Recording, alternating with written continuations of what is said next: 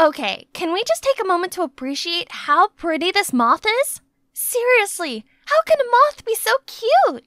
The rosy maple moth is a species of silk moth native to North America. You guessed it right, it gets its name from the pretty rosy color, making it one of the most beautiful moths in existence. With a wingspan of about 1.2 to 2 inches, or 5 centimeters, the rosy maple moth is kinda small. But what it lacks in size, it more than makes up for with its dreamy coloration. The body is covered with tiny fluffy hair. The legs are dark pink while the eyes are large and black. These moths are primarily nocturnal. They flutter gracefully through the darkness, relying on their keen sense to navigate. During the day, they typically rest, camouflaging themselves amongst the leaves of their favorite host tree, the maple tree.